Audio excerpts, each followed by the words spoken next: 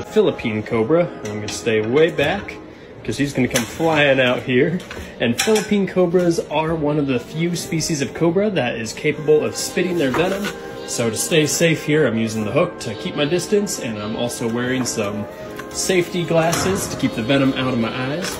Now, the interesting thing about cobra venom is it can get on my skin all day, and it's not going to cause an issue.